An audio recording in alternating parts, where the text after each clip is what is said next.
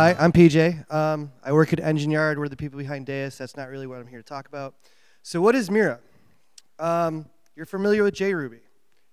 Mirah is kind of along the same vein. When you hear the idea about it, it's kind of a more palatable, less enterprise way of getting involved in Java if you know Ruby. Mirah, I've been told, had a goal at one point of replacing Java, but I doubt that's going to happen. There's still a lot of work to be done before it gets to a point where it's even competitive. But Java's ubiquitous. It's everywhere.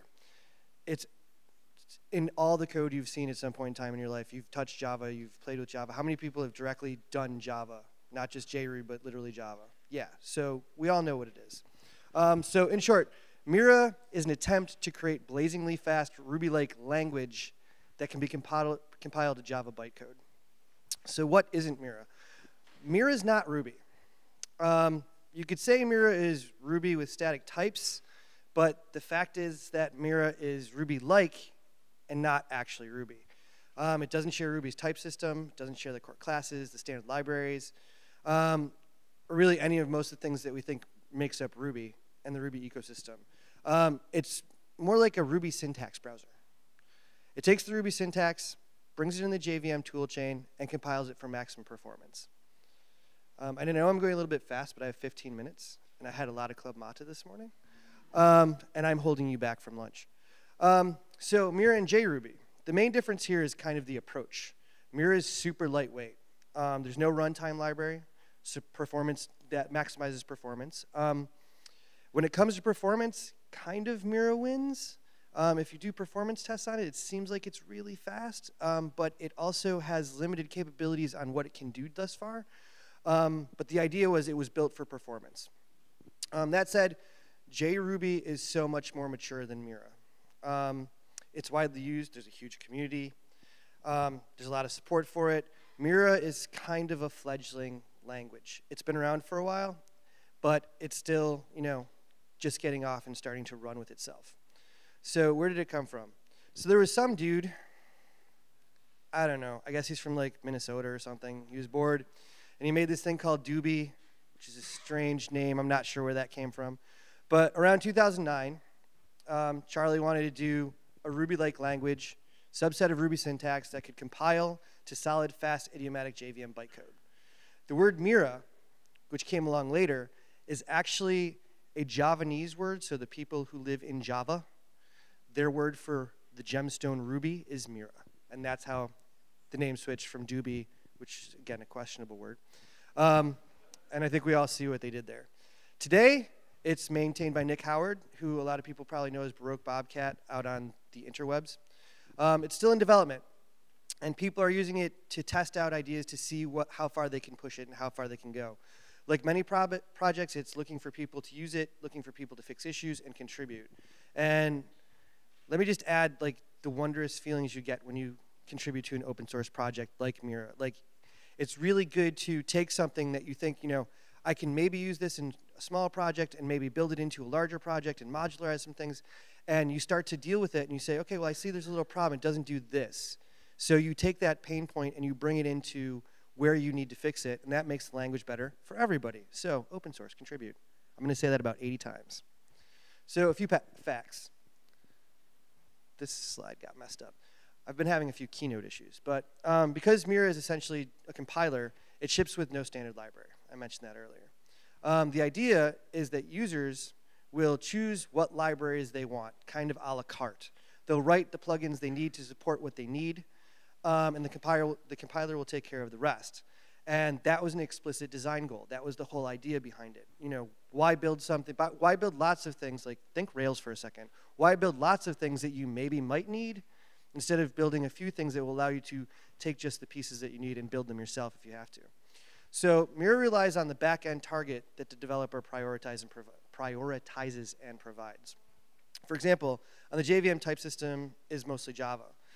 So type declarations refer to the JVM classes and tooling. So why Ruby and Java? So as you know, as a Rubyist, Ruby was developed to bring joy to developers, to make developers happy. No one has ever said that about Java. Ever. but it's super powerful, and it allows you to do things that make you feel fulfilled as a developer. Maybe not happy, but fulfilled. You're solving problems, you're getting the jobs done. So if we take the thing that makes coders happy, and we take the things that make them feel fulfilled, we get this hybrid that makes the best of both worlds, and now you're both fulfilled and happy, which is great. So Mirah is kind of like the peanut butter cup of the coding world. That's the way I look at it. If you're allergic to peanuts, I'm sorry, but I made the reference, and it's out there. I can't take it back. So at this point, it's really important to note where Mirah is at.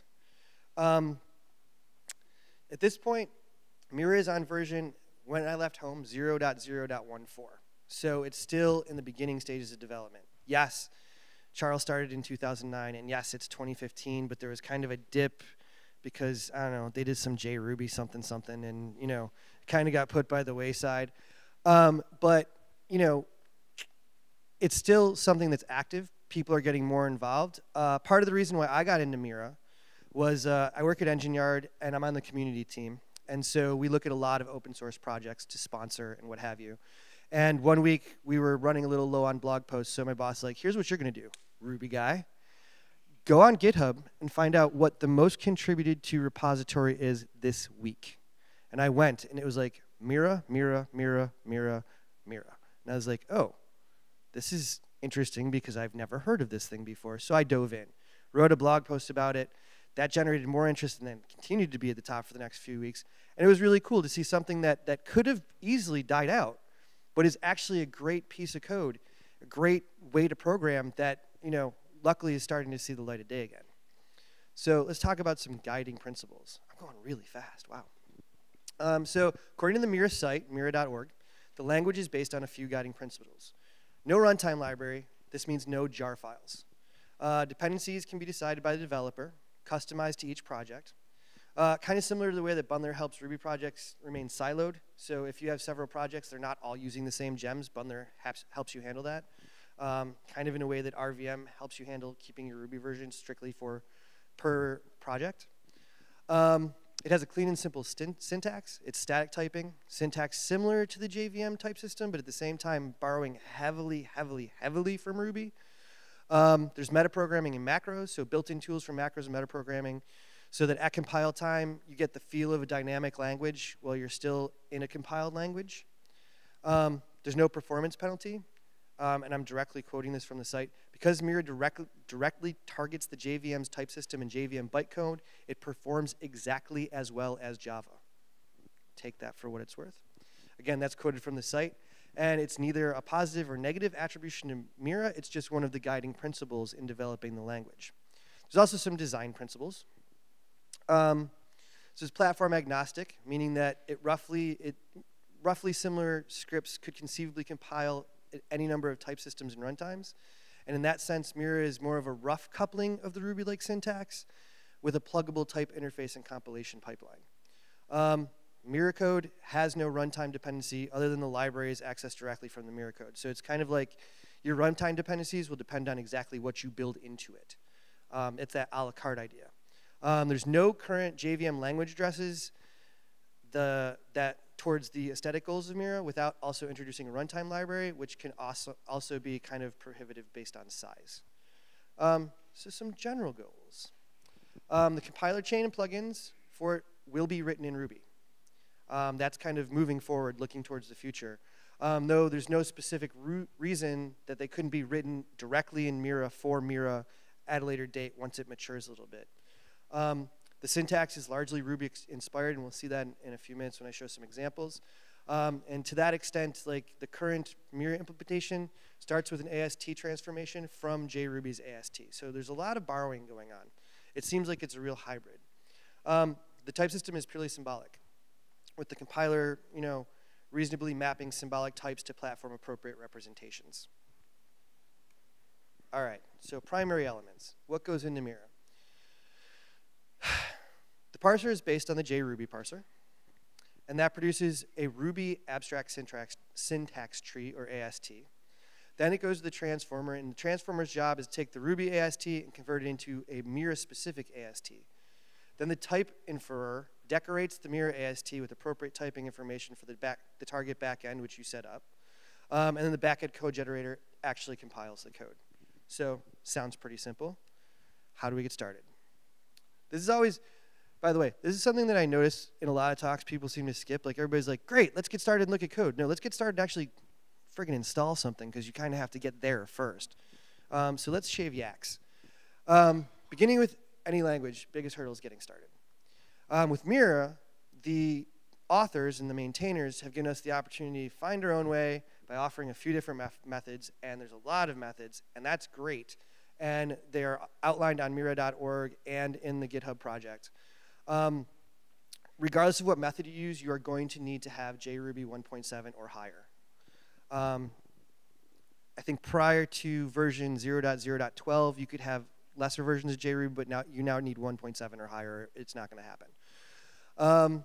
Once you have everything in place, and the instructions are pretty simple, I did it using the general method that I use doing every Ruby project. So I use RVM. For those of you who have known me for a while, I was like RVM patient zero. I used to work with Wayne Seguin. He sat in the desk behind me. I went to the bathroom. He installed RVM on my computer and broke fucking everything, which was great.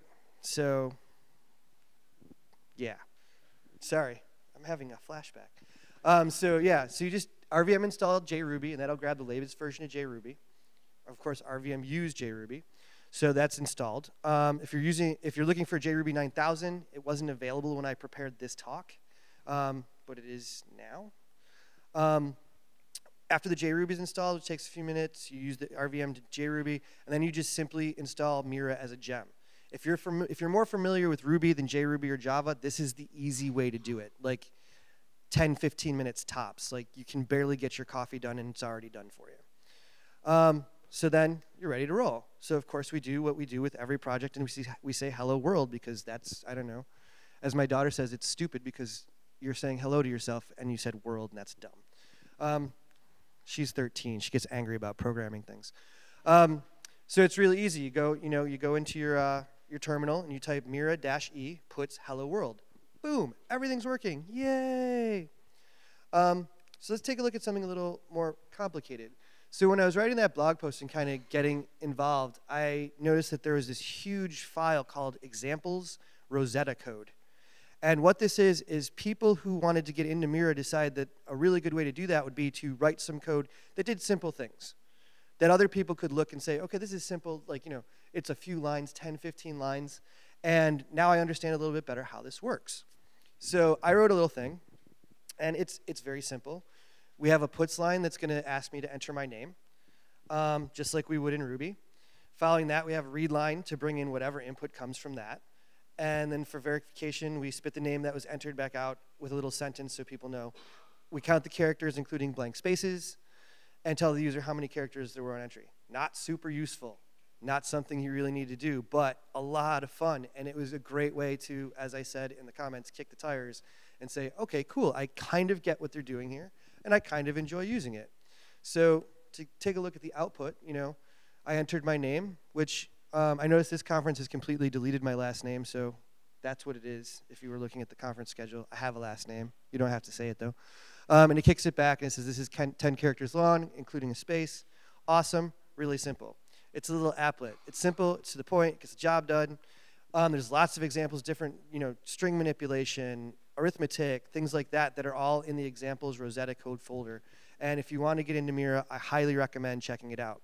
But what else do people do with Mirah? Because this is, no one's getting $100,000 a year to count people's names. One of the big things that's actually come out of it is a lot of people are using it for Android development. There's a lot of open projects using Mirah for Android development, which is really cool. There's a lot of people building plugins, which is also awesome, and we're getting towards more tools and frameworks.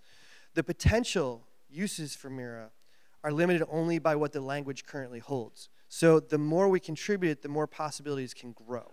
And it's really, like in my mind, it's really cool because up until a couple years ago, if you wanted to do Android development and you were a Ruby developer, you were basically screwed.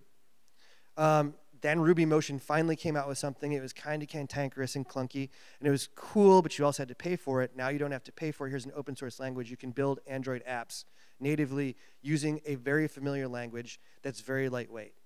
So some frameworks and tools that have come up. Duby is currently the big major player as far as web frameworks for Mirah. It runs on the Google App Engine, provides a way to build apps in Mirah the way that Rails and Sinatra do for Ruby devs. I should say like vanilla Ruby devs, I guess that makes more sense. And since Mirah is compiled, there's no like initializations costs like you might see with JRuby. Duby has an ERB. It has a simple adapter for data that uses a data mapper-like syntax. Not exactly the same, but it's similar. And it's important to note that, like Mirah, Duby is in the very early stages, so it's growing.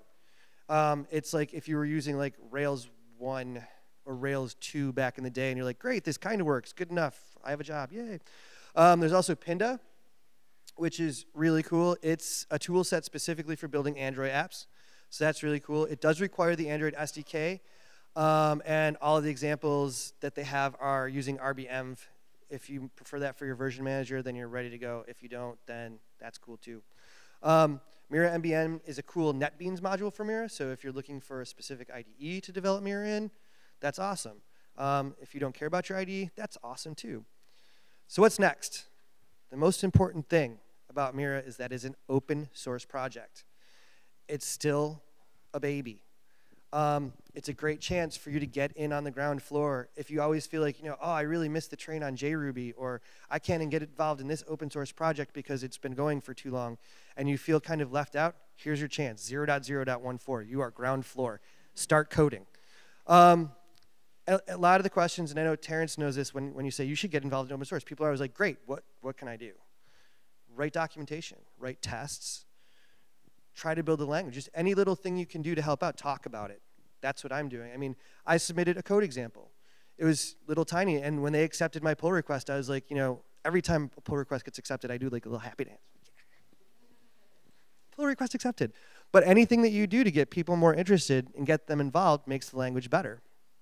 So, again, there's a lot of potential here to bring the awesome worlds of Java and Ruby together to make that peanut butter cup, allergies unacceptable, to a place where you can give more people more peanut butter cups. It's simple to use. The compiled aspects helps to eliminate a lot of gotchas that we get in Ruby. And while there's still a lot of road that we have to travel before we get to 1.0, it's kind of, there are people who are using it for production things, especially with Android apps. So I went a little bit over my time. If you have questions for me, feel free. My name's PJ. Ask me for pins. Thank you.